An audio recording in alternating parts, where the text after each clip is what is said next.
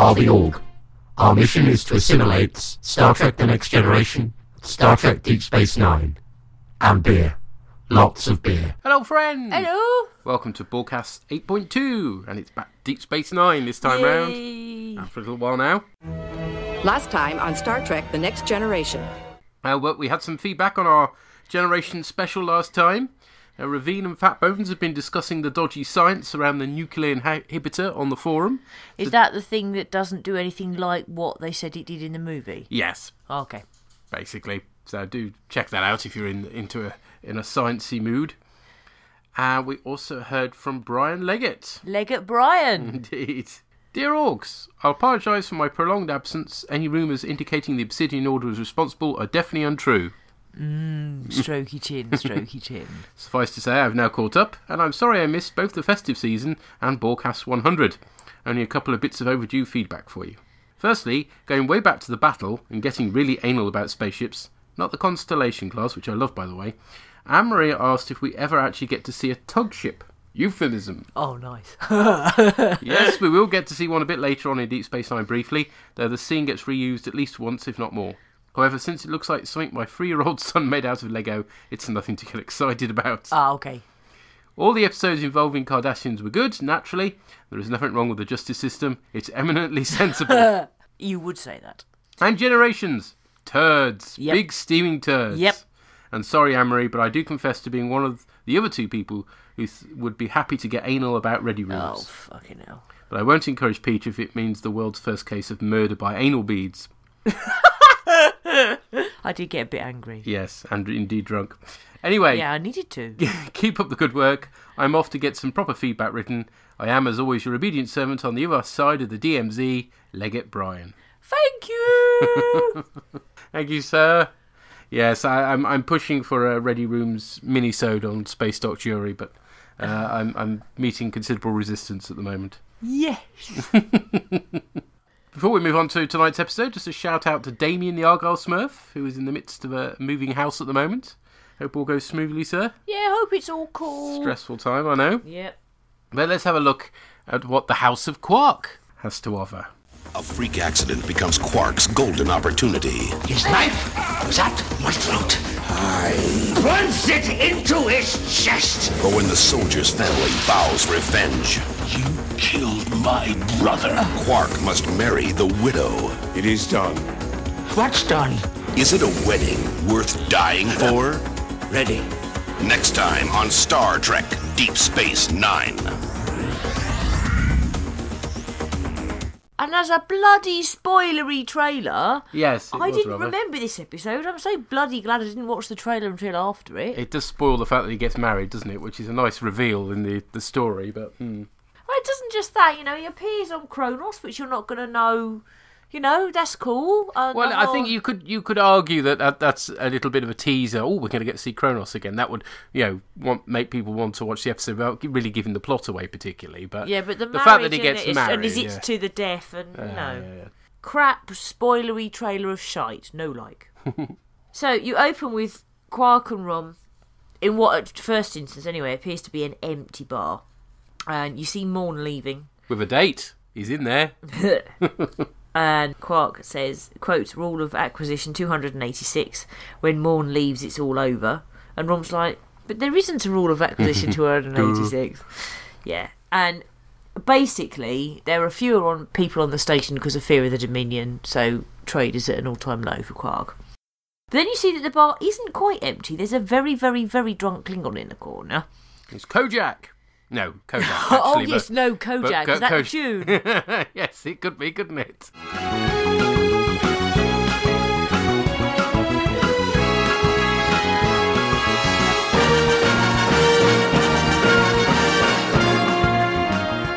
Yes. Shame he wasn't sucking lollipops in the bar. Oh. No, we need a gif of him sucking lollipops. Someone needs to do Telly Savalas as a Klingon, actually. He'd look really impressive, wouldn't he, with He the bar would. head? He would. He's got the right head shape and everything. Anyway, Kojak in this is played by John Lendale Bennett, who will return as another Klingon in Apocalypse Rising. You said you thought, Yes. you look familiar, that's why. Okay. He was a background extra in the Icarus Factor, so as another Klingon. And he'll be the picture of Gabriel Bell in past tense, which makes sense a bit later on in the season. He was also a stunt double for Avery Brooks in several episodes. Okay. He was in Space Above and Beyond, which it's been so long since I've seen it, I can't remember if he was a major character or not. And sadly died of a heart attack in 2006 at the age of 54. Gosh, that's no age. No. Anyway, Kojak, and he's going to be called that, is asking for credit.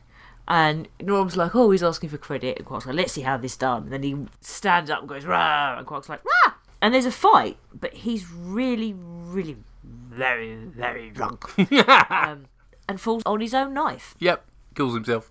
And Quark is shocked, and our son went, he killed a customer!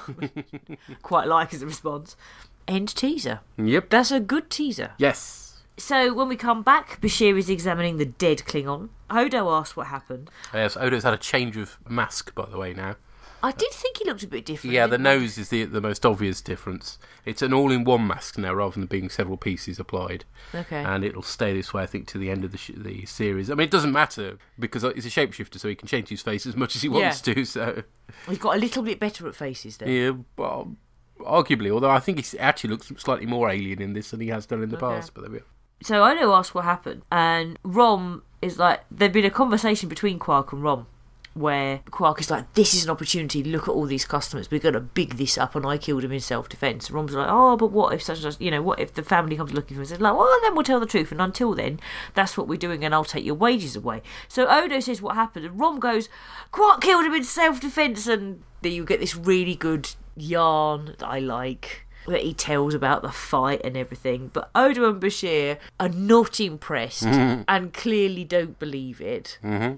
I love the way that Quark plays up to the crowd, though. Oh, he does. Really He's brilliant. He's a great storyteller. And then, hooray, it's Keiko. And she's trimming her bush for now. It's funny, my head didn't go to that place. Keiko trims her bush. I don't think we'll have that as an episode title. Oh, yes, please. I bet iTunes will allow it. There's no swear words in there. Well, we could argue that's literally what you see happening, and there's nothing... Exactly. Keiko trims her bush. Sold. Okay. Anyway, the reason she's trimming her bush, rather than doing anything more productive, is that she's closed the school, as there's no Bajoran students anymore, and she can just tutor Jake and Nog. It's not worth having a school. She says she's fine, but she's really grumpy. I figure that's probably normal for her. Oh, she just sensibly points out that people aren't going to be wanting to bring their families on the station anymore because, well, who would into effectively what's a war zone now? Yeah. So, and I like the fact that Dominion threat is having a knock on to every aspect of the station. So that's quite cool. So then you've got Odo and Quark, and he says that Kozak, except we're saying Kojak is the name of the dead Klingon, he was head of a powerful Klingon family, and it's Odo trying to get Quark to admit the truth, but it doesn't work. And what happens is Quark turns around to Rom and says it isn't about profit anymore. It's actually about respect. Respect? Respect. Give me my respect. It's a trap. No. Sorry. I've had a few beers. You become a Mon Calamari after a few pints. Yeah, sorry. Well, I always have been a bit fishy. Let's move on. Yeah, let's not go back to Keiko and her bush. Yeah. And it's a crack. Sorry.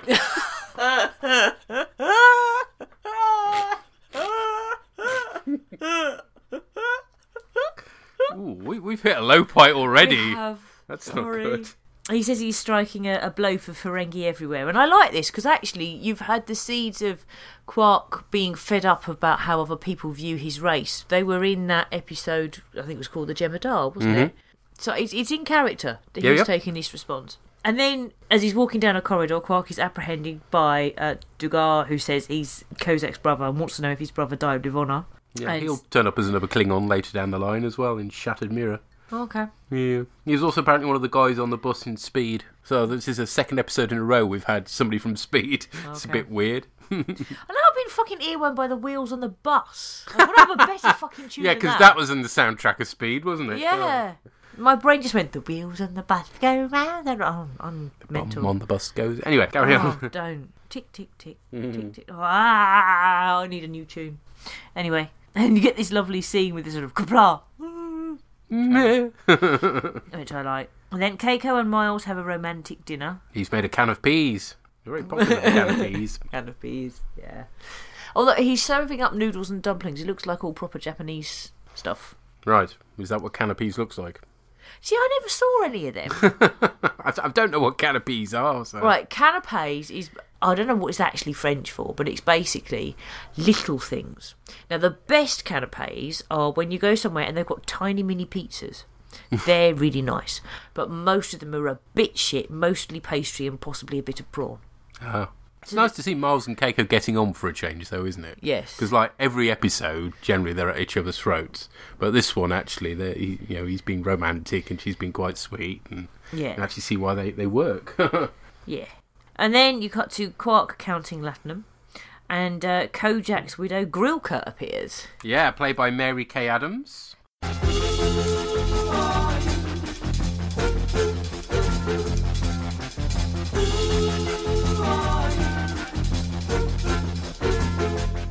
Now, I know that name.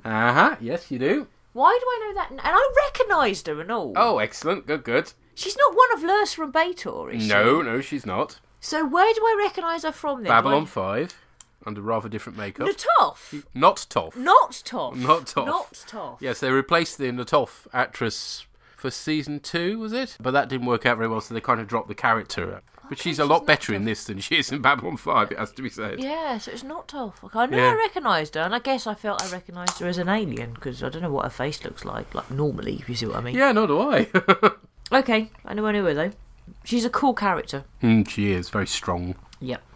But with a nice mixture of comedy and dignity as well. Yeah, and she goes to attack Quark, who goes crashing over his bar. And it's really obvious that he did not defeat her late husband in personal combat, so she asks for the truth. And I like this line, because she says, "You must be quite a liar," and he says, "It's a gift." Yeah, he's really pleased with that. Yeah. A compliment. And then she transports him out. Well, yeah, having knocked him out with a Klingon hypo, I like that. A Klingon hypo looks vicious, as It you does. would expect. It looks. But it kind of makes me think. Well, it looks vicious, but a hypo stops you being jabbed by a needle. So wouldn't a Klingon just jab you with a needle? Possibly, but anyway, they've made this non-needle thing look pretty horrible all the same. Yeah. And another nice touch. She uses Choi Chu to beam her off, which dates right back to Star Trek 3. And she's using they still have the communicators on their arms rather than on the chest, so that's quite cool. Yeah. So they're on Kronos, and De Gore lied. He's not a brother. He wants their lands and title. And Grilka could have been special dispensation to lead a house, even though she's a woman. We meet Tumek. Now, I've got him for Attack Wing. Oh, right.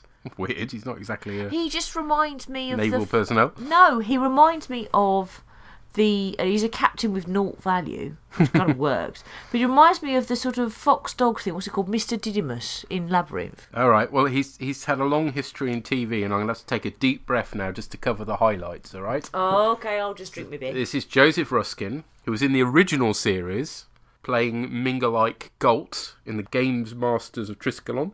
He's a sonar in Insurrection. We won't hold that against him. He was in the amazingly titled TV series That's My Bush. We're back to that again. We are. Is Keiko trimming her bush again? That's my bush. Oh, dear. It's funny we never saw that in this country, did we? Does bush not have that connotation in the US? I don't know. I guess it can't. Airwolf, Knight Rider. So I'm still laughing at That's My bush. Well, you would. He's the president in residence, he's kind of in charge. He's got the whole country saying, that's my bush. Life is hard, that's the price of fame. When you're president, everyone knows your name. Hey, what's that thing? It's my bush. I can't believe he's actually in the White House. That's our man. That's my bush.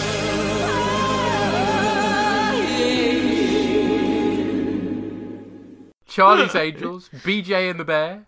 BJ and the Bear, that cannot have the same connotations in the US. No, yeah, it's another unfortunate one that never got shown over here for the reason you'd expect. Just in case any of our American listeners don't know what BJ is, it's a blowjob in this country. So you've basically got a TV, you've got, what is it, That's My, we can't say funny because that's bum in the US. That's My Vagina, that's My Lady Garden as a TV show, and Blowjob and the Bear as another TV show. Yeah, the dire Captain America TV movie, Wonder Woman, Starsky and Hutch, The Bionic Woman, Wonder Woman, that's a better tune. $6 Million Man, Mission Impossible, The Man from U.N.C.L.E. Oh, that's a nice tune and all. And I say that's just the edited highlights. He's been in all the telly. All the telly.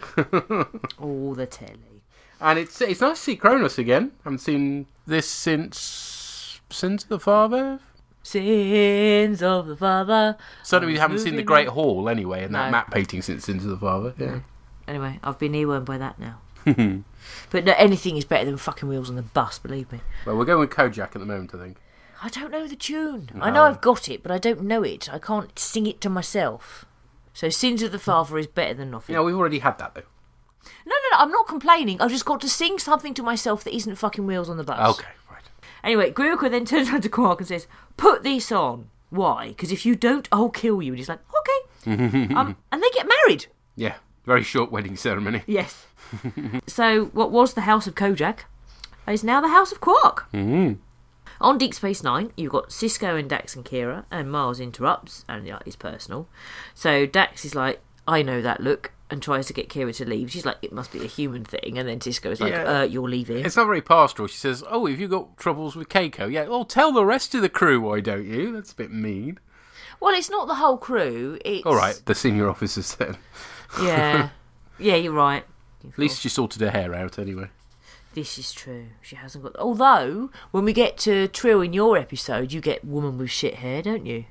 I hadn't noticed. Well, it seems to be a Trill hairstyle anyway. Miles is asking if he can convert an empty cargo bay into an arboretum. And Cisco's like, yeah, Bay 21 will do. Half of it doesn't work anyway as a cargo base. You may as well use it to plant trees. On Kronos, enter Quark into the... Oh, The Great Hall? that's it. Mm-hmm. Which is awesome. I just love that shot because it's like this massive hall full of warriors and this little Quark. Yeah, interestingly, the set, they only built one half of it and basically reversed the shot each time to save a bit of money. And basically there's a ritual called the Brektor Ritual, which is where a widow whose husband dies in honourable combat can marry the victor, which is all very women as prizes, which I really don't like. But anyway, in this... It's very Klingon, sadly, isn't it? Yeah, in this case, Grilka is using it to her advantage, and she's saying she's married Quark. So now it's the House of Quark, which Garon can't pronounce. Yay, Garon's back. Oh, Robert he's O'Reilly, awesome. old starey eyes. Yeah, brilliant. Won't be the last time we see him either. The thing is, though, whenever I see him wearing the, I don't know what you call it, cloak of office, I remember that "you are too fat" Kempek, and I think it's the same one because it looks... It is, I think. Yeah, but he looks far too big for him. Do you know what I mean? That's probably why. Okay. It was built for Star Trek V originally, or made. But yes, Robert O'Reilly and Armin Shimon both old friends, which helped their chemistry together. So Okay, cool. But yeah, it's good to see. Oh, and Quark's sporting quite a natty Klingon robe as well. Yeah, I like it. Quite cool. It's probably a child's, isn't it? Yeah, probably. And then you're back at Grilka's place, and Quark basically says, look, you've got no idea what to do next, and suggests a more equal partnership rather than her being told what to do. And it turns out that Grilka's house has got financial problems caused by Kojak's gambling debt. And Quark's like, well, if that's what the problem is, show me stuff, I can help, I can sort it out. And she's like, oh, we don't have anything to do with filthy ledgers. And he's like, well, it's not going to hurt to let me look at your filthy ledgers. Then you cut back to DS9, and Bashir is looking at the chief's pad while he's ordering plumeek soup with a touch of basil. Yeah, that's a Vulcan dish from the original series. Oh, okay. Bashir is right about this. He basically turns around to Miles and says, look, you can't expect Keiko to turn her profession into a hobby. You wouldn't be happy doing the same. Keiko's a botanist, so she needs to be a botanist. And then you cut back to Kronos, and it turns out that Dagor has been scheming and plotting like a Ferengi, and basically devaluing the land and property that Kojak's house have. I love the way that Quark talks them through this, and clearly they're struggling to follow it at all. One point, Garon just throws his pad to the floor in disgust, which apparently that was improvised by Robert O'Reilly. Yeah. It's brilliant. These like burly Klingons looking down at these pads, clearly confused by maths. You know, it's just, I love it. Whoever those extras were, they acted well. You know. I don't know whether an advert went out of extras wanted who don't like maths. But it's brilliant. It's not just... I mean, yes, the fact that Garon throws the pad down in disgust is brilliant, but actually all the Klingons in the room looking confused at these pads while Quark talks them through finances. Yeah, I like it. All the scene is well acted. I love that scene. And it's just like, you are saying that Dagor is dishonourable and whatever. Dagor turns around and says he has a witness to say it wasn't an honourable death, and then Quark's like, but there's only one person who could possibly know, and in comes Rom. Oh, Rom. Yeah. And then back at Grilka's, you get introduced to the Klingon dartboard. Yeah, it's a sort of decorative thing on the back wall. But it looks like a dartboard. It hasn't got enough segments to be a Well, dartboard, maybe Klingons play darts differently. Right, okay. That's what it looks like to me. They probably play with huge darts that can knock your head off as well. Probably. But to be fair, though, darts are actually genuinely offensive weapons. I mean, if you threw a dart in someone's eye, they'd die. Haven't we seen a movie where somebody kills someone by throwing a dart in their eye? I can't remember off the top of my head. Does it happen in Shaun of the Dead? Might do. So then you've got Rom and Quark are going to be leaving, and Grilka is very disparaging. And then Rom and Quark have the discussion about he's obviously a ploy to make them feel guilty, and it's not going to work, and Latinum's more important, and they go off. And then you cut to the Great Hall, and Grilka's sort of pacing up and down, and there's no sign of Quark. And Dagor's like, well, there's no one to answer this challenge, so I want their title and their lands and everything. And then Quark appears, and I love this. He says, I am Quark, son of Keldar, and I have come to answer the challenge of Dagor, son of whatever. Brilliant. So it looks like they're going to be properly facing off for a fight.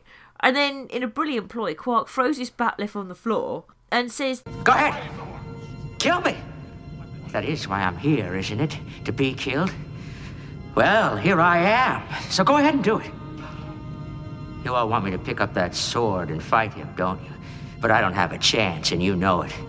You only want me to put up a fight so that your precious honor will be satisfied. Well, I'm not going to make it so easy for you. Having me fight Dagor is nothing more than an execution. So, if that's what you want, that's what you'll get. An execution. No honor. No glory.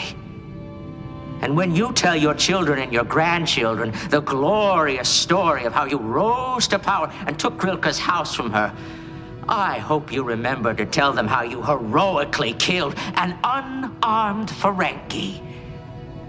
Half your size. Dagor is like, well, whatever. And Garon interrupts, and then you get a repeat of the scene, what they did to Worf. Yeah, and since the father. And they're just like, no, you don't just go and execute some Ferengi, you dishonourable twat. Not that they say that, but that's clearly what they think. And they all cross their hands and turn their back on him. That's it. He's done and dusted. Nice.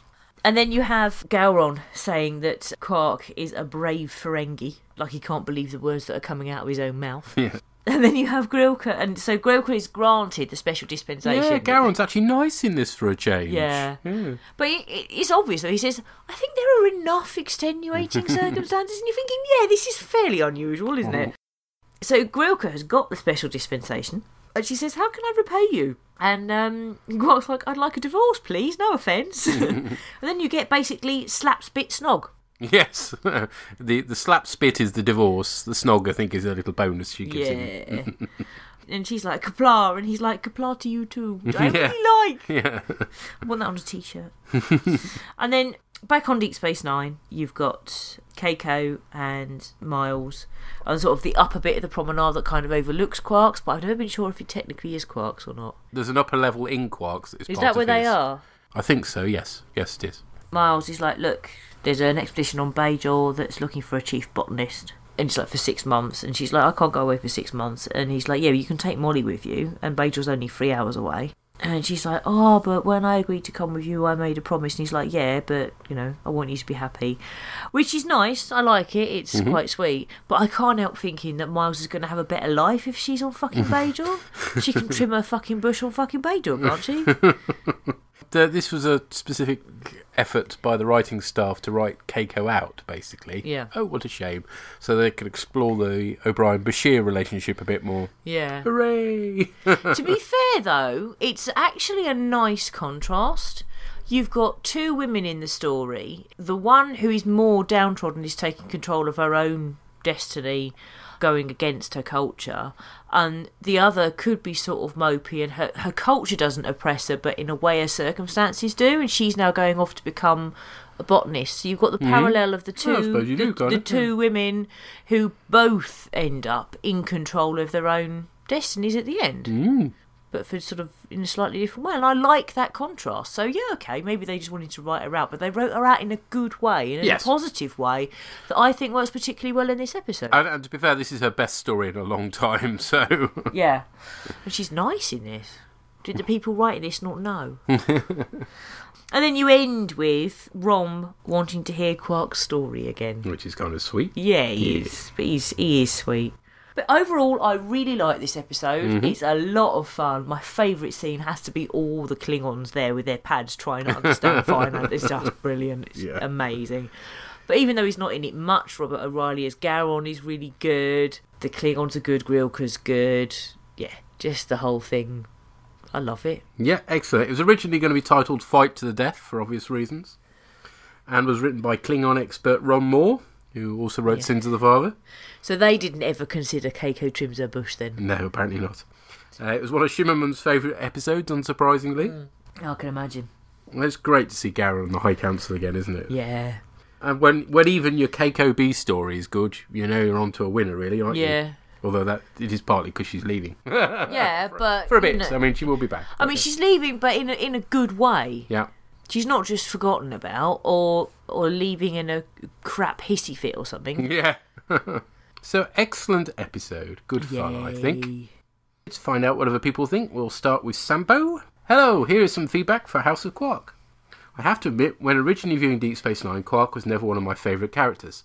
I guess I was too young to appreciate the different aspects of him as a character and only saw him as comic relief. With this rewatch, he's become one of my favourites. In many episodes, having the best dialogue and also being more heroic and resourceful than I remembered him being. It's true, even in a bad episode, if it's got a Quark scene, it usually makes it. This episode is my favourite Quark episode so far. Accidentally killing a Klingon, taking credit for it, allows Quark some great dialogue, as well as excellent looks of disbelief from Odo. Yep. But the story really gets going when Quark gets kidnapped. First, it seems that Quark is just being dragged along some Klingon intrigue, but he starts taking control surprisingly quickly. I really enjoy Quark giving a PowerPoint lecture about economics to Garon, with Garon bugging his eyes out in disgust. Yep. And in the duel with Dagor, Quark shows more courage and cunning than we've seen out of him so far. Excellent stuff. Yep. And then there was some kind of B-plot about Keiko being significant for two things. First of all, O'Brien manages to say the words, "I'm married to the most wonderful woman in the galaxy," with a straight face. Secondly, the show finally acknowledges to some degree that just setting up a school with Coco probably wasn't the best of ideas, taking into account that she's a botanist and all. This episode was really excellent, being so full of excellent scenes between Quark and Klingons that I can't even remember half of them for this feedback. Needless to say, I really enjoyed watching it. Hey, so did we. Excellent. Thank you. We also heard from Leggett Brian. And he writes, before I give my feedback for House of Quark, I have to say I didn't dislike the episode. That being said, I felt it came along at the wrong time. We ended the previous season with the Jemadar before beginning this season with the great reveal of the USS Hideki. Sorry, Peter. Yeah, that's Cardassian fighter craft that the front half is kind of based on. The front half of what? Of the Defiant. Oh, okay. The ones that look a bit like crap fish. Yes. I mean, the rear half looks nothing like, so they just about get away with it. And the revelation of the Changelings being the founders of the Dominion. Both of these were galaxy-shaping events. They should have a massive impact on things in the Alpha Quadrant. Apparently, that impact is fewer people are going to Quark's bar. Well, not just that, but lots of people are leaving the station, actually. That's the point. So it does have I quite like the fact it has a wider impact. He says, I could almost hear the clutch going at the sudden change of gear. Last season we had The Wire and Tribunal, two quite heavy stories, and I feel House of Quark would have nicely lifted the atmosphere a little before diving into the Dominion up with the Jemadar, but maybe that's just me. Anyway, I love the looks on Bashir and Odo's faces as Quark tells his story. But wait! Odo is still on the security staff? Wasn't there at least some sort of court of inquiry into his relations with the other changelings? That's not to say anything against Odo, but it just seems lax of Starfleet.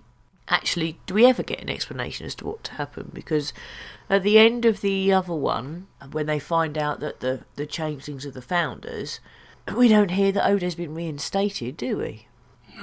He was never fired or anything. Well, because there was this head of Starfleet. No. Cisco made the point that Odo wasn't being replaced. It's just there would be certain issues that they would be turning to Eddington for when it comes to purely Starfleet matters, which is obviously muscling into Odo's business a bit, but isn't deposing him as head of station security. That was the point. So you reckon that after the whole changeling thing, Odo's all right with the situation? Well, I don't think he's all right with it, as we'll be finding out later on, but he's just getting on with his job, basically. Okay.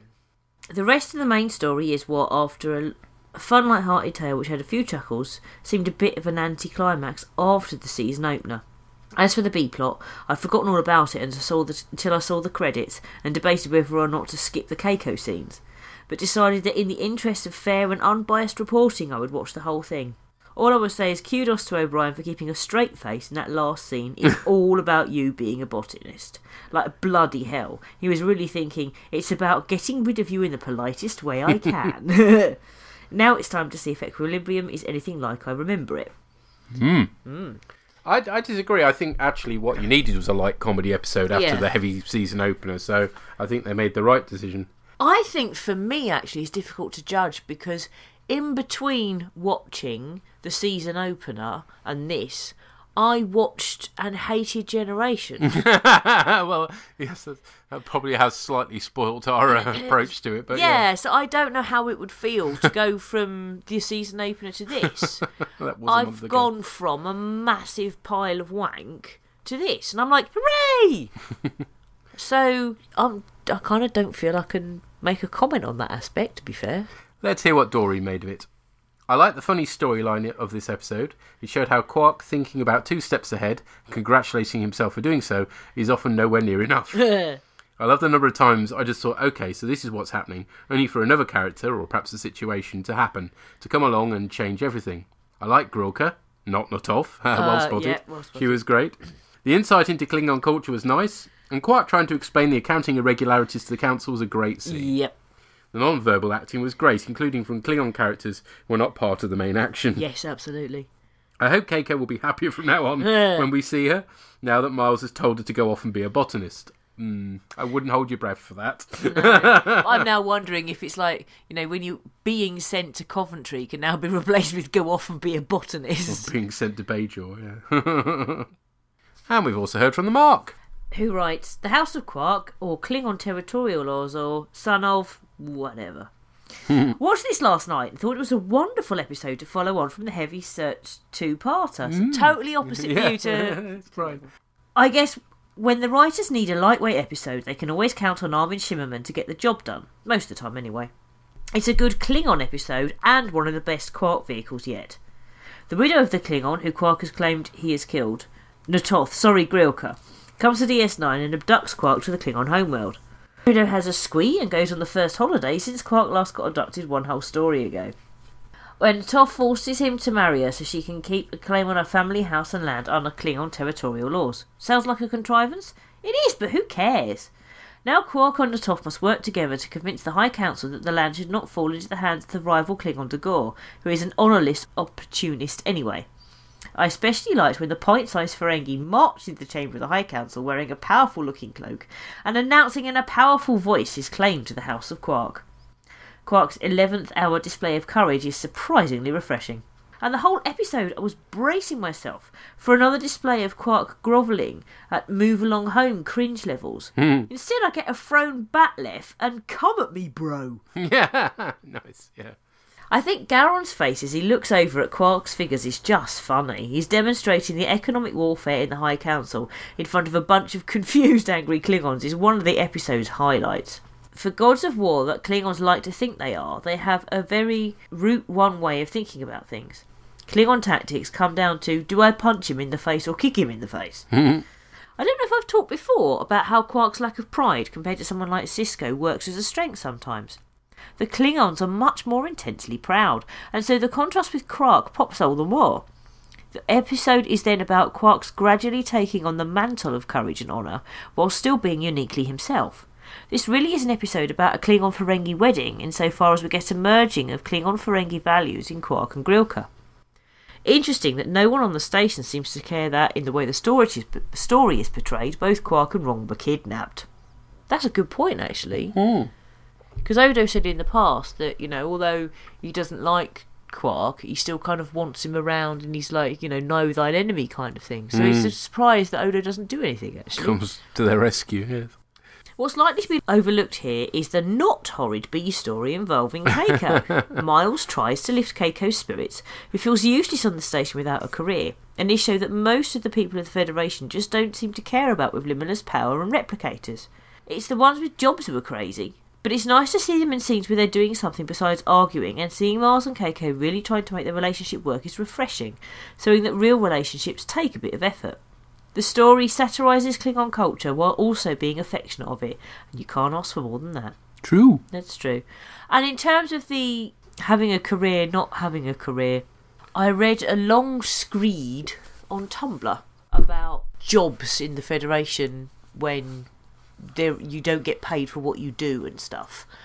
And the best equivalent is that everyone has what they need, but potentially you can have more than that for a start. But also, it's about people who do volunteering. If you think of it in that, if you don't need to work, like you're active retired in this country is a good example, but you might want to be making a difference to your society, that's supposed to be the ethos that the Federation has. Ah, there we go. Cheers, Mark. Thank you. Right, let's find out what Purry made of this one. Hello, Orcs. Purry here to talk about the House of Quark, or welcome to the House of Quark. Now I've got my feet. Welcome to the... Anyway, enough of that.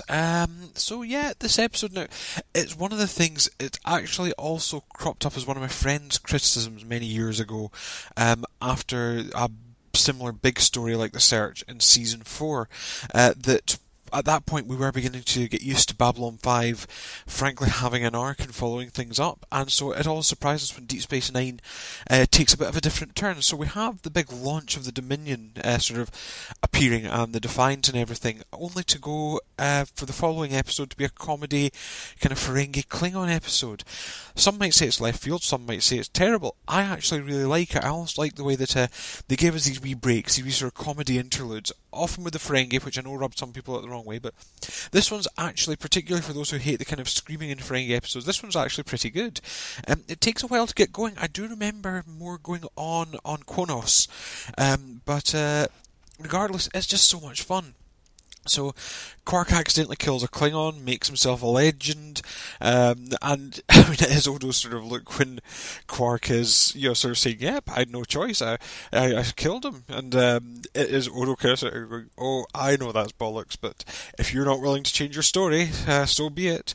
And, yeah, the sort of stuff, once they get, Grilka marries him, and they get to Kronos, and, I mean, there's that slight issue that no one on Deep Space Nine, noticed at all that Quark went missing for a few days, and Rom. Who was running Quarks? I mean, surely Morn would have reported them missing or something. That was just one of my thoughts on it. But that's actually, they're tied up in the B plot of O'Brien trying to make Keiko happier, which I quite liked. I think it was, to be honest, I got the feeling that the creators knew that the O'Brien-Keiko relationship wasn't working that well, and so, quite frankly, kind of shoveling her off to Canada, or Bajor in this case, was probably the best move, because while it doesn't, you still get to keep O'Brien as a married man with a kid, but you don't have the family life in the station, as it just wasn't really a part of the show that was particularly working well. On the other hand, back to Quark and Kronos, you've got Quark basically getting into Klingon culture, which is horribly sexist. Apparently a woman can't become Chancellor of the High Council unless her husband dies in special circumstances. I like the idea that Grilka was actually thumbing her nose at that as well and saying, well, fine, but a Ferengi man can be that. So here we go, absolutely against our old rights, which apparently you're all obsessed with. The man who killed my husband can take the wife. There you go. And it's quite fun. the fact that Quark sort of unveils the fact that I can't remember the other Klingon's name, but he's trying to take a house dishonorably using sneaky financial sort of transactions. I did quite like that was something that could get him kicked out. Whereas if he just stabbed the guy, that would have been fine. Oh, you gotta love the Klingons. So yeah, overall it's just fun, and it's kind of Quark and Grilka skirting around each other, except where you would get they're kind of loving each other. It's not really. You just still get the feel that Grilka doesn't really like him, although there is that quite nice bit at the end where she's impressed with him. And I did like, it's also quite a sweet moment with Quark and Rom at the end.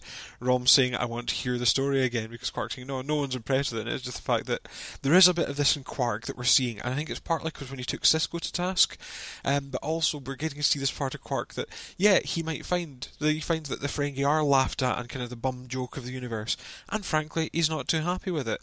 And so he'd like there to be legendary Ferengi just once. He'd like someone to be able to sit there and say, other than I got ripped off by Ferengi, something did something impressive. And I really like that. It's a nice, interesting aspect to his character, which we do see more of later on. So yeah, overall, for all this, it's not a deep, dark episode. It's probably never going to be anyone's favourite. I found it immense fun, and just a good episode, well written and good fun, well acted. I don't think you can really ask for more. Well, you could probably ask for deep and involving plot, but this was an absolute joy, so I've got no problems with it. So I'll be back shortly to talk about Equilibrium. Until then, bye for now. Bye. I love that tune. Welcome to the House of Quark. Now I've come. Yes. Not bad. I think this, in some ways, feels more like a Klingon episode than the Ferengi one, with it being set on Kronos and everything. And yeah, okay, you learn a bit about Ferengi, but actually it's mostly about the Klingons. Yeah. And the distrust of Ferengi type financial skullduggery. So, yeah. And their sexism, because you learn about that's we knew that already. But but it's amplified, I think. But yeah, he picks up on the same thing that we did about Quark wanting legendary Ferengi, and him not being happy with the way his race are viewed. And also on Leggett Bryan's point about nobody responding to Quark and Rom's absence. And I have to wonder, did Morn just go and raid the bar? Probably. He was probably in charge again and drank all the profits again. Yeah. Okay. Let's hear what Drew and Tracy thought of this one. Hello, this is our feedback for Deep Space Nine episode House of Quark. Go! Well, this was a Klingon heavy episode. Yeah. Not my favourite. Why? I don't know. But I think, it had a lot of Quark in it, and just in the middle of it, I just started thinking, this is actually a really good episode. This was a fun episode. It was I really fun. enjoyed it. Yeah. I do like Quark, and this is Quark at his best. He was very kind of witty and funny. Yeah. The Klingons, I don't mind them. They were quite good in this episode. I just enjoyed it. Yeah, I enjoyed it as well. It was some funny bits. We liked it when they got married. Yeah. And he didn't know what's going on. And then when he got divorced. Yeah, that was so funny when she socked him one. Yeah. And actually, I did say to you at one point, for a Klingon, she's actually quite pretty. I know, yeah. She's quite attractive. Yeah. She wasn't too bad looking, actually. Yeah, the storyline was a little bit obvious, though, I think, after... he was really pushing to, I'm going to be historic, heroic here. The Klingons were going to come for you, mate. It was obvious. I think it's all very predictable once the wheels got in motion, what's happening. Yeah. But, I think it's predictable but enjoyable, funny.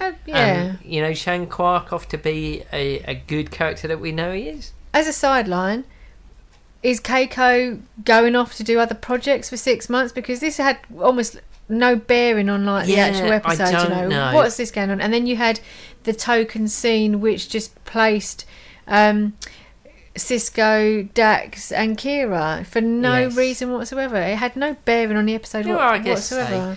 I don't know what's going on with Keiko, whether this is where we won't see her or whatever. But that was just the B plot, wasn't it? Yeah. They could have easily have left that out. Absolutely. I think, in this. But it was quite sweet how Miles was very much trying to cheer her up. And I'm sorry, he's but a good husband. I want an I'm named Tracy Day. Not an I'm fabulous wife day. I want an I want Tracy Day. Oh, perhaps we have to arrange that. I think we should. Yeah.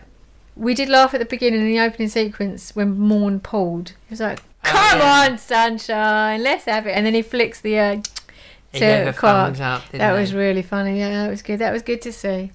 I really enjoyed this episode. It wasn't stupid or anything. It was funny. Just enjoyable fun. Yeah, you didn't like it because the Klingons were in it, but no, I did like it because I think there was enough Ferengi stuff in it. Yeah, it was good. No, I enjoyed it. I thought this was a good fun, episode. enjoyableness. Yeah, let's have some more of this. Definitely. Leave it there then. Okay. Lovely. See you later. Bye. Bye. See you later. Can I have I Want Ammo Day? Yeah, I'm sure you'd like that, yes. Yes, please. I shall make you a can of peas. No. Sod the food, let's just have the fucking. We will see Keiko again, but not very often. This is basically a way of writing her out a bit without writing her out completely, but cleverly by moving her off the station, it means that O'Brien then has got to start relating a bit more to the other characters, which I think is a very good move. Good, glad you enjoyed it. Yeah. It is good fun. Okay, let's move on to our next episode then. A nightmare is taking possession of her soul, Who are you? turning Dax against her own people. Dax! Jadzia! Now each vision of violence They're not dreams. Actually, they're memories. brings her closer to the truth. I'm afraid we'll have to remove the symbiont. But that'll kill Jadzia. And closer to the brink of death. She's in neuroshock. Next time on Star Trek Deep Space Nine. So, Equilibrium. That trailer made it sound a lot more exciting than it actually was. I really liked it.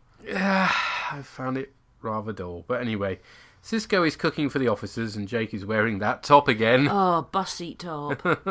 We learn Sisko is from New Orleans and his father being a chef is referenced. I can't remember if that's the first time or not, but... No, I think it's the second time, but the first time it was done in a way that kind of implies he was dead. Yeah, that's right, yes. Odo is helping by stirring the souffle really strangely and gets told it's all in the wrist. Fanar. Kira thinks it looks cute. Fanar. He does, though. Dax finds an old keyboard of Jake's, which looks a tad Fisher-Price. He does. Despite none of her hosts having any musical ability, she finds she can play a tune. Terry Farrell, on the other hand, can play, which is why she looks fairly natural doing it. Oh, okay. Rather than, oh no, who was it? Picard? No, it wasn't Picard. It was Picard's love interest who played the roll-out piano. Season 6 episode. That had a hand double and it was obvious. Heels.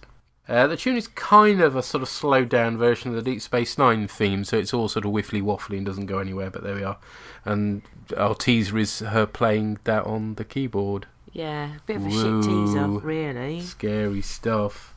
No, it's a crap teaser. I'm not denying that. It is a crap teazer. It should have been. It could. The only way of making that tense and exciting is if Richard's still not dead had turned up and started playing.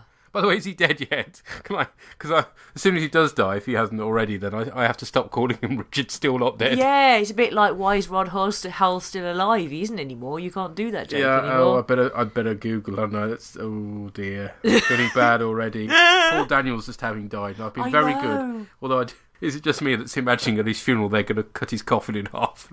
Sorry, no, bad. Now Peter. you see me. Now you don't. Sorry. Was that too soon? Deaf, you'll like it. Not a lot. Anyway. Sorry if that was too soon. That was, yes, sorry. Poor taste, alright. Richard still go. Does he still go? Oh no, it just makes me think of Finders Keepers. Did you watch that? I don't think I did. Oh, he's still with us at the age of 72, thank heavens. Okay. I can still take the P out of his surname. Splendid. Let's move on before he dies. God, if he dies in between me recording and this coming out, it's going to look really bad. It is, yeah. He is currently alive. He still goes. Richard's still not dead. You have to carry on living for at least another week. Yes. Then we have Dax and Sisko playing good old-fashioned 2D chess. And Dax is annoying him by humming the same tune. I know what that's like. Do I do that then? Everybody does that from time to time. When you've got an earworm and you hum it again and again. She accuses him of cheating at one point and has a strop and throws all the pieces on the floor. Acting very out of character, she also storms out on Kira as well. It's a nice performance by Farrell because it's obviously rather different to what we're used to. In a wonderfully spooky shot, she walks along the promenade and all goes dark. Everyone disappears and a spooky figure with a creepy mask face is everywhere she looks, and he kind of takes the face off and there's another one behind it. Which is kind of... Phantom of the Opera is here. Oh, no. Inside your mind. Betty.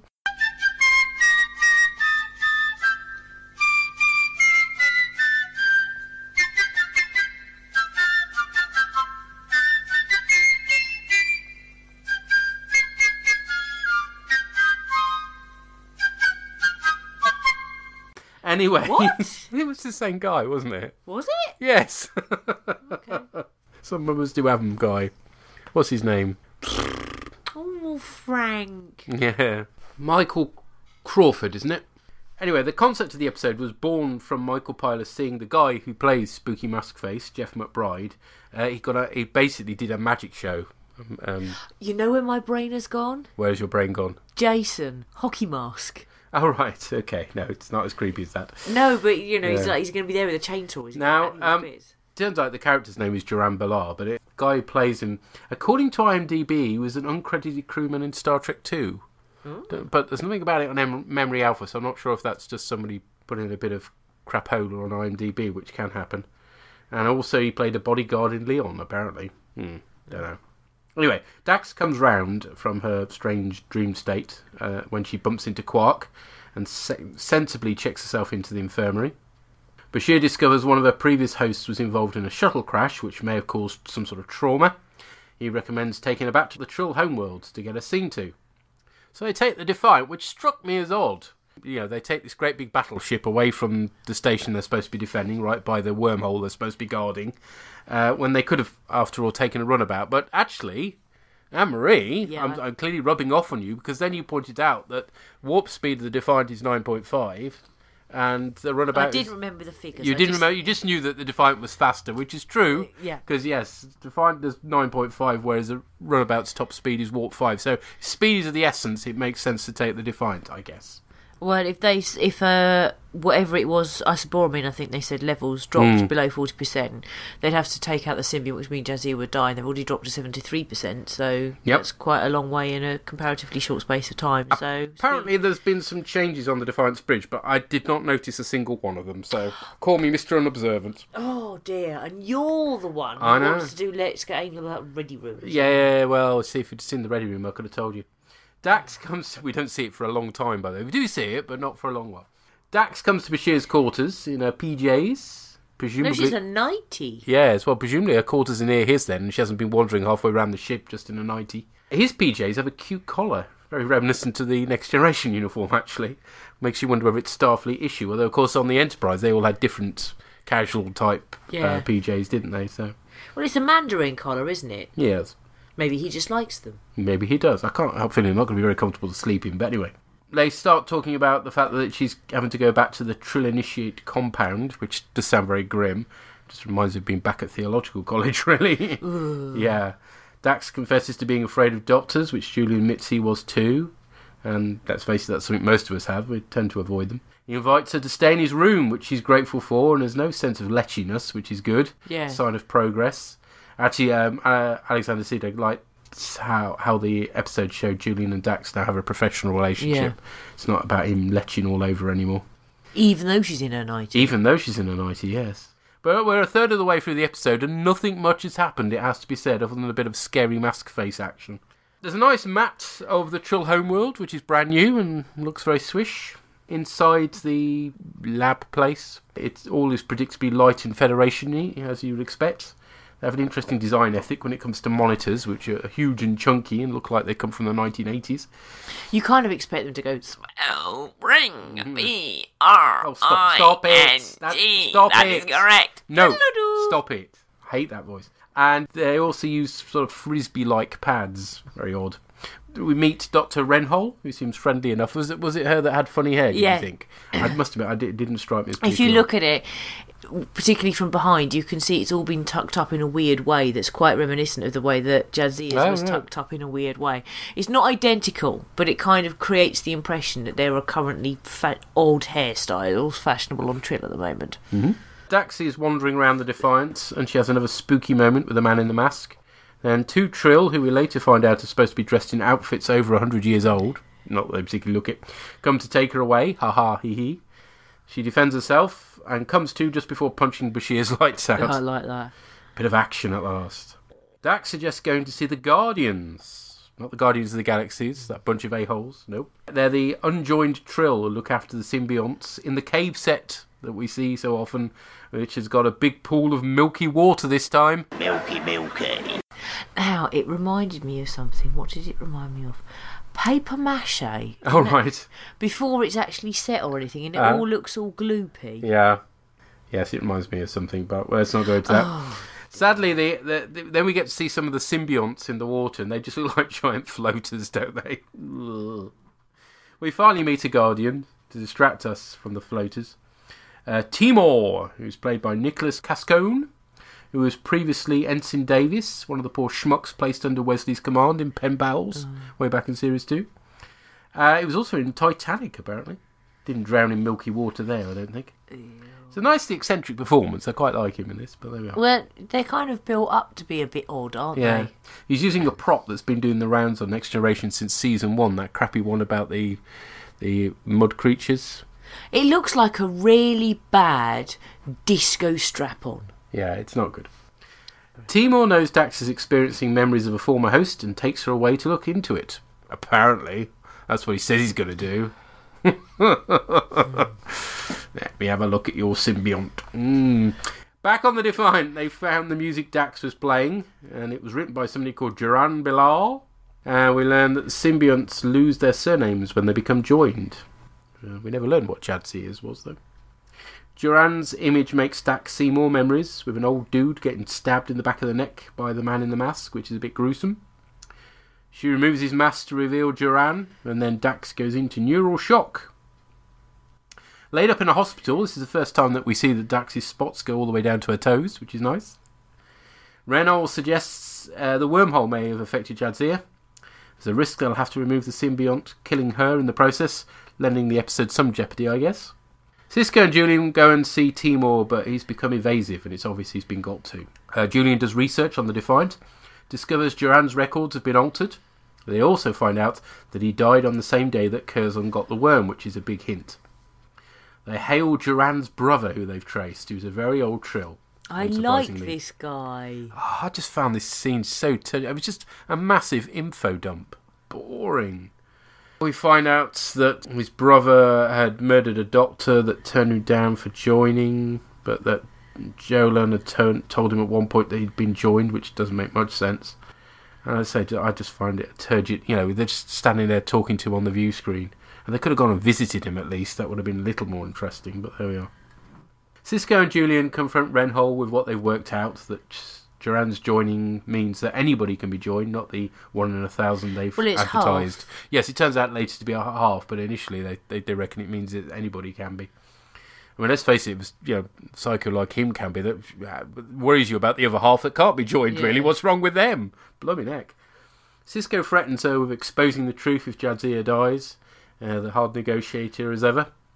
The only solution is to reintegrate Jolan's memories completely with Dax, which has risks of its own. And eventually they make the correct decision to wake her up and ask her what she wants to do. Yep. It involves Jadzia bathing with the floaters in the pool of milky. Lovely. Duran surfaces, presumably this is only happening in her mind, otherwise it doesn't make any sense at all. And he gets a booby nuzzle, the lucky bastard. Ooh, cool. I'll give you a booby nuzzle. Yeah, thank you. And there's a nice shot, admittedly, as the camera pans up looking down on Jadzia in the pool. And the episode closes with her sitting down to play the annoying tune. Whoop-de-doo. Now, if this had been the episode straight after the Search Parts 1 and 2, yes, I would have been very annoyed, because it's a completely different change of pace. Very dull. So I didn't find it dull. I found it interesting that we were exploring... Did you not find it dull because you didn't remember it? Because my problem was I remembered everything about it, so it was really just I remembered why... I didn't remember the host's name, but I remembered there was an extra host. Uh-huh. I remembered that he was nasty. Yeah. I remembered that had been suppressed, and she didn't remember. And I remembered that the symbiont guy knew kind of what was going on. I remembered she was going to go in a cave and go and you remembered most dip of it, in then. some goo. Yeah. I remembered... Yeah, all right. You remembered most of it then. Yeah. Yeah, see, I remember most of it, but I've always found the Trill fascinating as a race. And here we get to explore a bit more of their backstory. Even though Trill is part of the Federation, they're not all sweetness and light. They've got a conspiracy at their heart. Yeah. And when she turns around and she says, but if people knew that, 50% of our population could be joining the Trill would just be bartered, so we're lying about it. And you just think, well, you could still have the initiate program. You don't have to assume the worst of your populace. So I like that aspect of those who are in charge keeping secrets. It's actually quite sinister, which I like. I like that we're exploring more of Dax, who we don't know that much about. This is a good Terry Farrell performance. I'll certainly grant you that. It's a good performance. She's being a bit more stretched in this one. I like Cisco, the hard negotiator. You never get the impression he's not going to get his way, though, to be fair. No, but I like when he turns around and says, I'm going to release this information unless you save my friend. And he doesn't back down. I like that. I like the pools. I like the strange guardians. They're eccentric. I like that Bashir and Dax now have a non-lechy nice relationship. Well, I like that aspect of it. I like that Bashir's response is, we need to go to Trill, I can't solve this. I like that although Dax initially is horrible, she does check herself into the infirmary to get checked out, and you find out a bit more about the physiology. I like that effectively you've got mental health difficulties portrayed on screen in a time period when supposedly everybody is fine, if you see what I mean. In terms of the Federation, it's almost as though in a way you wouldn't expect it because humanity's lovely now, or the Federation's lovely now, and you've got somebody hallucinating, and it's nobody tells her she's mad. People don't ignore her. She is taken seriously and she is treated, and the root causes of her hallucinations are looked at, and nobody shuns her, nobody tells her off or anything. So I like that aspect of it. For me, it is slow paced, but that in and of itself for me isn't a problem, because you learn things pretty much when Dax herself does. It's not one of those situations where it's slow paced and you're going, oh come on, you should know this by now because somebody's told you, the viewer, sooner than the characters know. It doesn't have that flaw.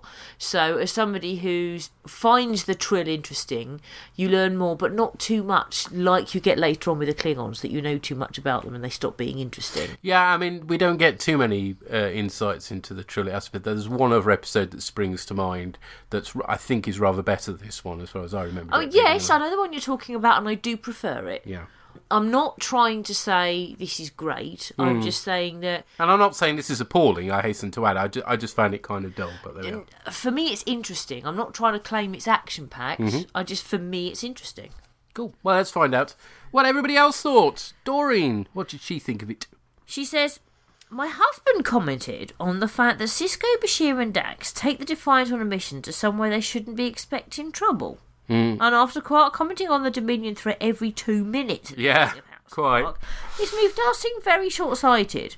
But I guess husband's other comment holds weight here too. Got the set, let's use it. I think your explanation's better. It's got more speed. Yeah, and speed is time is of the essence. I mean, what I do think they should have done, rather than staying in orbit, was then brought, once they got there, is then left them a shuttlecraft and took them the Defiant back to the station. Yes, that would have made more sense. Yeah.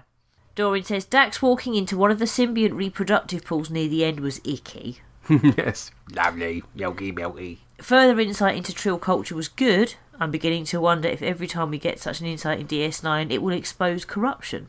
Yeah, there's... nothing is pure in Deep Space Nine. Yeah.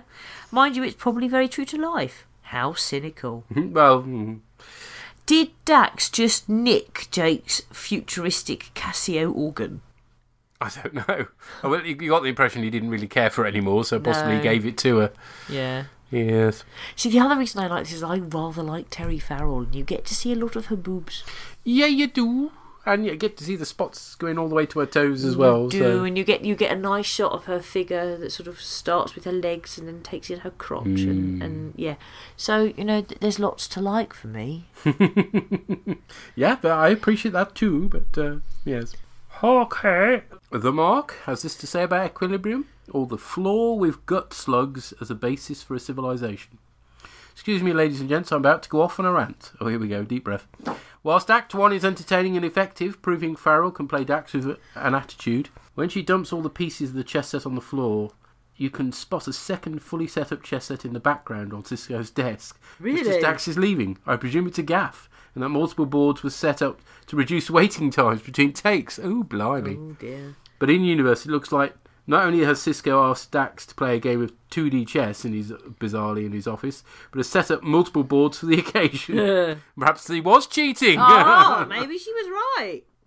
Kira tries to bring Dax to realise her recent abusive tone towards others. Dax turns on her. Hence Jadzia's once unthinkable line, "Get your hands off me. If I do something I'll regret." Dax finally winds up in the infirmary, where Bashir uses medical technobabble to explain that her behaviour is the result of an imbalance between host and symbiont. Further events put Jadzia's life in danger as she's rushed into emergency surgery. The mystery leads to Trek's first visit to the Trill homeworld, where Dax is placed under special medical supervision by the Symbiosis Committee. One disappointing aspect here is a map painting featuring what is supposed to be an amazing and stunning beautiful world, but instead it comes across as far too restrained by focusing mainly on a single building. Trill is also shot solely on 2 unremarkable sets. Now, in terms of the map painting, that's what they do. Every time you visit a planet, you'll just see 1 or 2 buildings tops. Yeah. So I'm kind of used to it. It's a stylistic thing. You don't get great, big, long panoramic views, and you can't really on a TV screen. If this was a movie, it would be different. It's rather like comparing what you see of Romulus in the TV series and what you see of it in Nemesis. But at least you get some good views, panning shots, because widescreen lends itself to that. But anyway. The unremarkable sets, but I mean, it's Federation, so you're not surprised, really. This leads to the utter sci-fi cliche of the reveals to Dax that one of her previous hosts, a violent-tempered musician who killed her doctor, was blocked from her memory. Jadzia allows the memories to be reintegrated into the Dax symbiont, adding to her own personality. Hopefully this will profoundly change her currently underwhelming personality.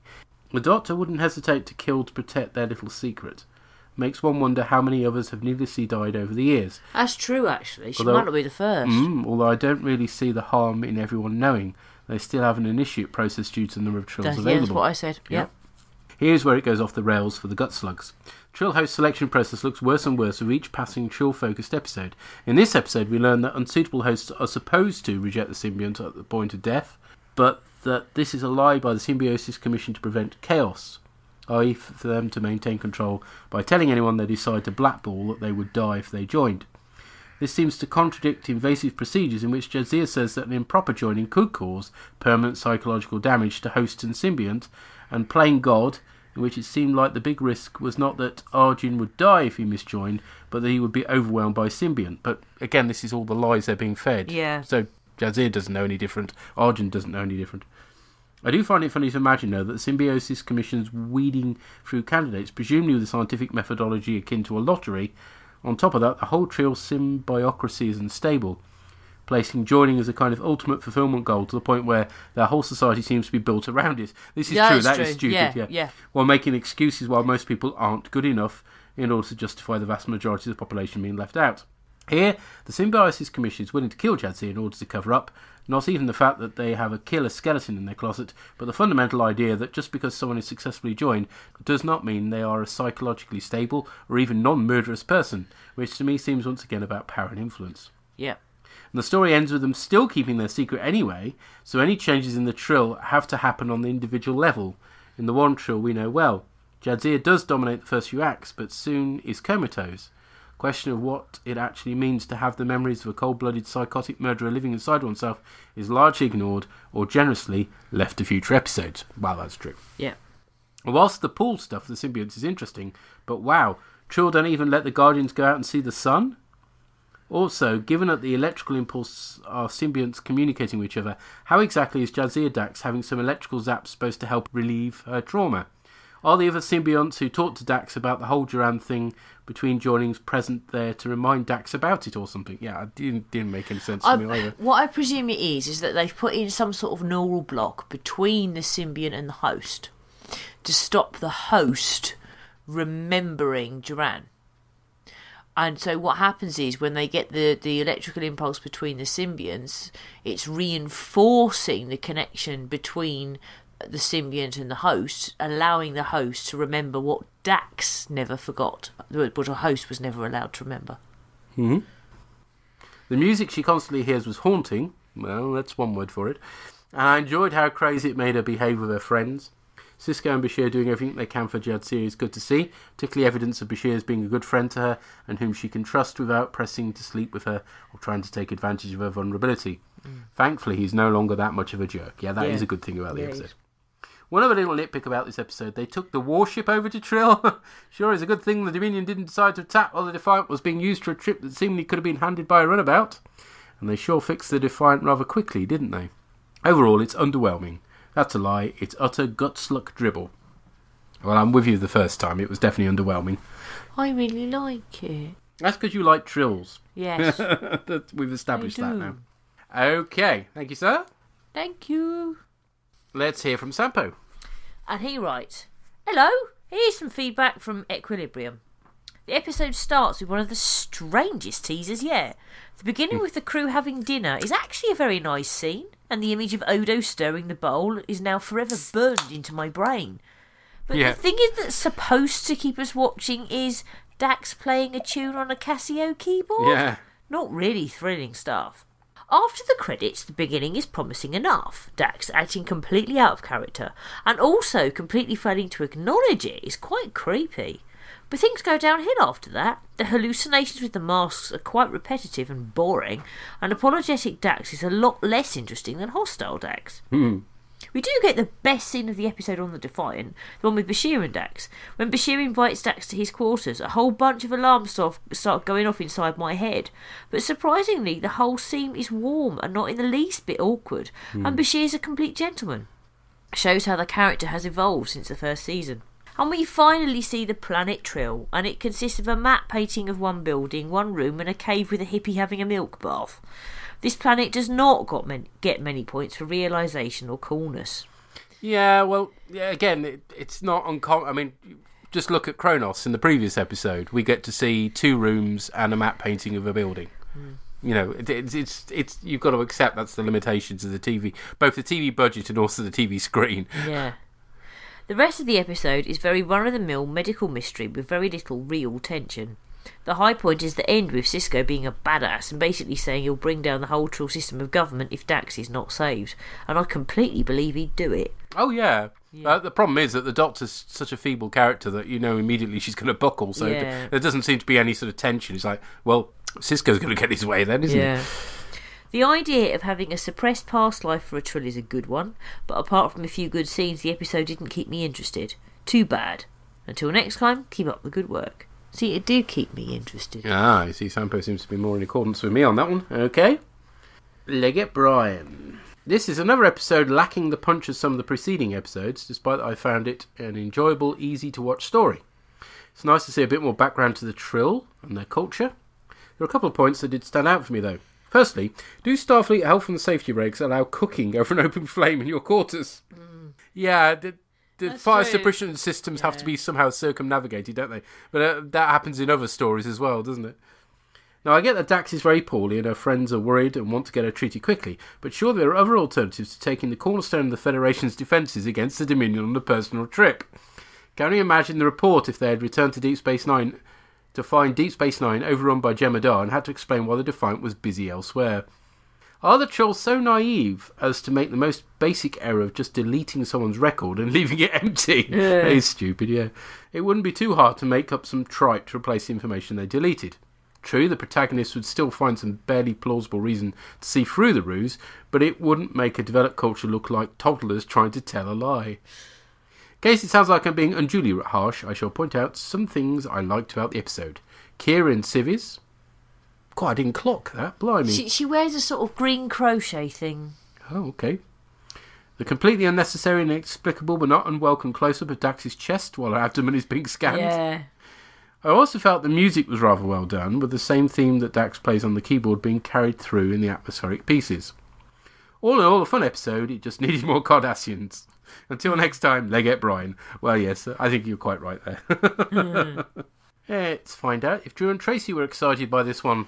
This is our feedback for Equilibrium. Is that what it's called? It was. I didn't even clock that one. I know you didn't. You wasn't concentrating on that. Is that? That's why I don't know. This was a weird episode. It kind of started out. It really kind of caught my attention because I thought, oh, this is going to be quite good. It was a bit like Twilight Zone-y, wasn't it? Yeah, I thought, Dax is PMSing hardstyle in this episode, and it was a little bit made me laugh, and then it just seemed to go a bit silly, and I don't know, I really couldn't keep my attention in this episode. Yes, I noticed that with you. Yeah, I didn't want to, like, at the end of this to go, it's a bit of a boring episode because it's not got space battles or whatever. No, it's okay. It's just a bit more of a kind of lower gear episode. Yeah, I mean, it was one of those ones where, he shows that Cisco is, like, very, like, protective, of his crew, but then how many other of his staff, especially Dax, I think, because he knew Dax from when how many other of his staff end up in sickbay and he's standing over them waiting for them to kind of come to. I think he's got a special relationship. But I just think, well, it's a bit of favouritism going on there. I also thought, watching this, how Bashir has completely transformed now from, like, the idiot he was at the beginning into, like, a lovely person. He really is just completely pleasant and caring and wanting to do the best thing. He's a lovely person now. There was a couple of times when I thought, actually, is he going to get it on with Jadzia in here? Especially when she went to stay in his bunk. I thought there might have been a bit of a sideline where she was being a bit, flirty. Yeah, and I thought she might kind of make a play for him. But I think also at the same time, I think he would have told her where to go because they're mates, aren't they? See, you was a little bit like at the end of it, you wasn't 100% what it was going on. No, I was a bit like, did you get that? I think what it was that it turned out she had a different host for 6 months that they had that they'd covered up because they didn't want everyone to know that pretty much anyone can be a host. Like they like to make everyone think that only a tiny percentage can do it, but they put it into a wrong person or didn't reject it.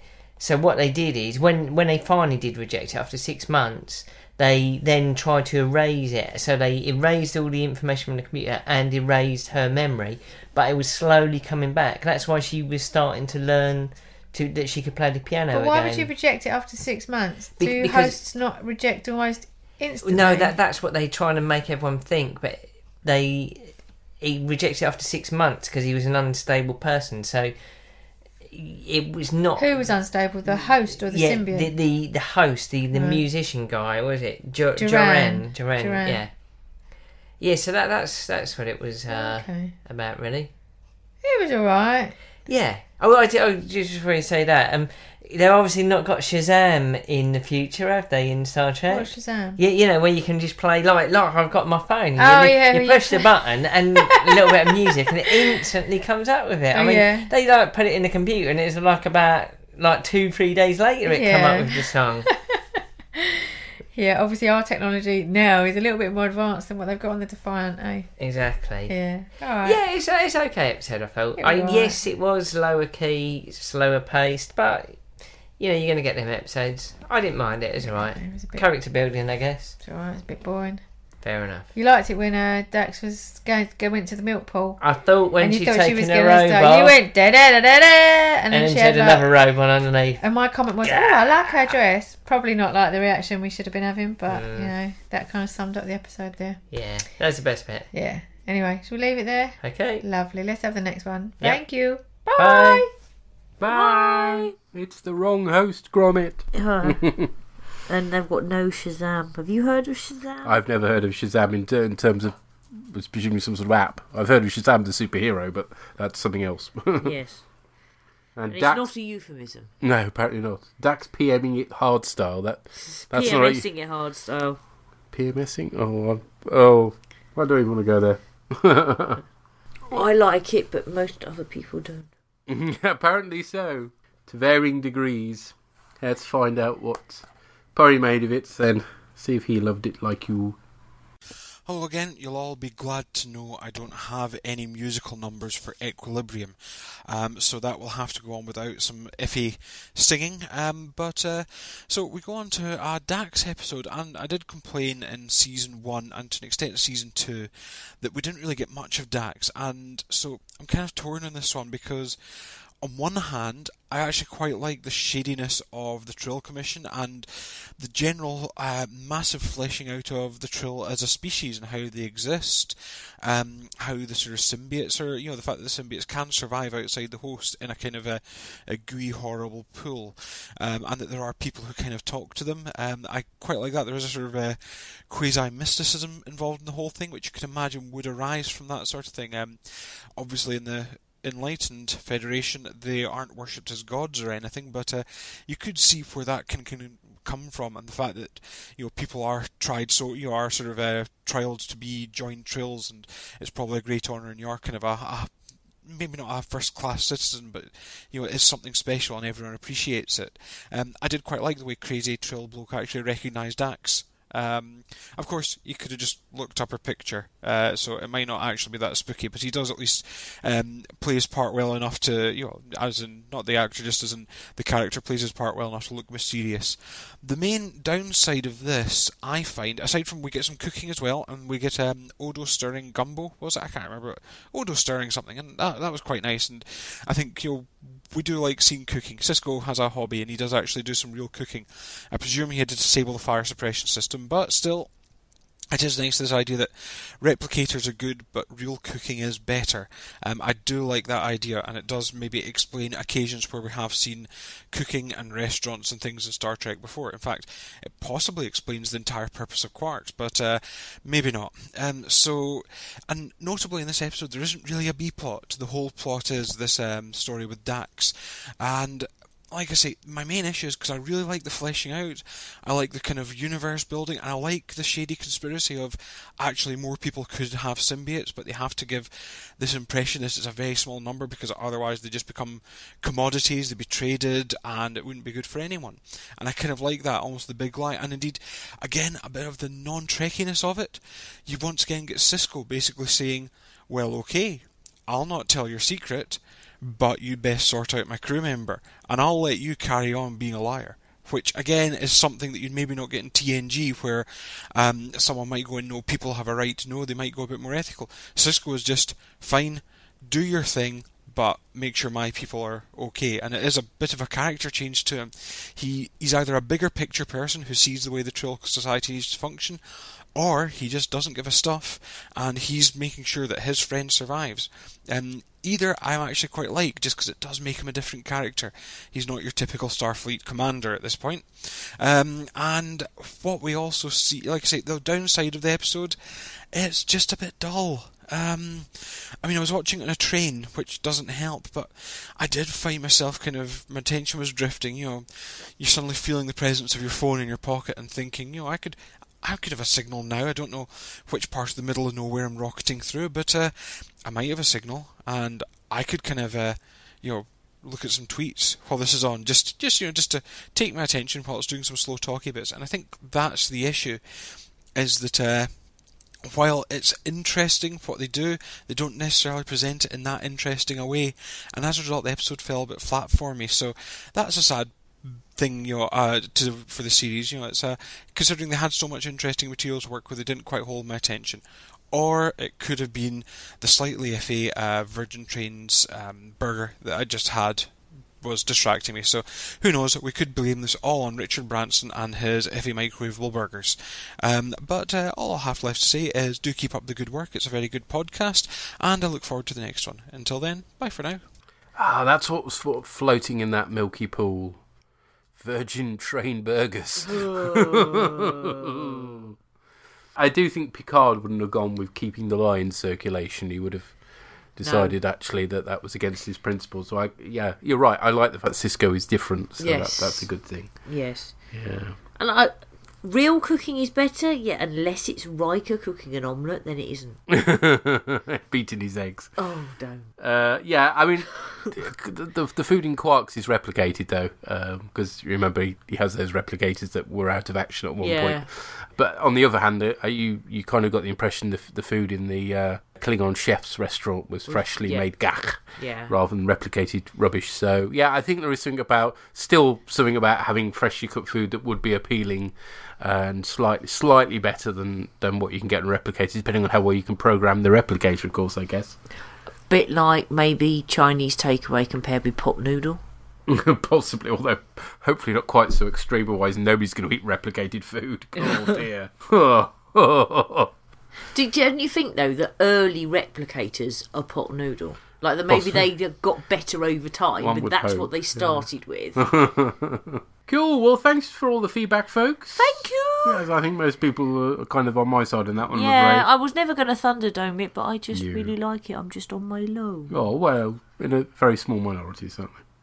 What do we have next for borgCast 8.3, recording on Thursday the 31st of March, right at the end of the month? That's really hard to say. It is, yes. I managed it as well after well done. 4 beers. We have what I remember being a really good Leggett Bride Will Be Happy Cardassian story. Oh. Second Skin. Oh, yes, that's awesome. Kira wakes up looking rather different. No, I remember that one. Say no more. And we have The Abandoned, which is kind of iBorg, but for the Jemadar. Oh, yeah, I remember that one and all. And I can't remember if that's any good or not. Well, it's interesting. I remember really enjoying it first time round. But I'm not sure I've rewatched it since first time round, if that makes sense. So I don't... It'll be interesting to see if it has rewatch value. First time round, put it this way, we learnt a lot as viewers. So it had that interest value. Yeah. But I don't know what it's going to be like on a rewatch. We shall find out next time on borgCast 8.3. See you then. Cheery bye. Bye-bye.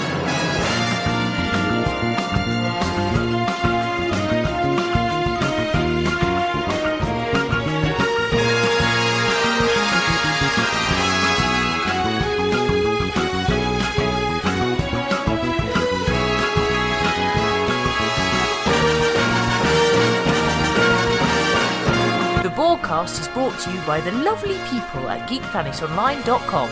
All music referenced is for illustrative purposes only, and no copyright infringement is intended. The music at the beginning of this podcast was produced by the 86th Floor on YouTube and is used with their kind permission. To contact us, you can use the forums at geekplanetonline.com. Visit our Tumblr site at borgcast.tumblr.com, where you'll find images accompanying the episodes discussed in this cast. Send email messages or MP3s to borgcast@geekplanetonline.com. Or you can contact us via Twitter on rev_org or borgcastammo. #borgcast.